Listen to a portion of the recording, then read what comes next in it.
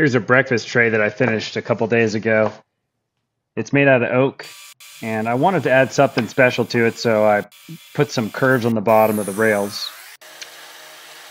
I wanted to avoid something that would look too blocky, so for the four legs, I cut a taper.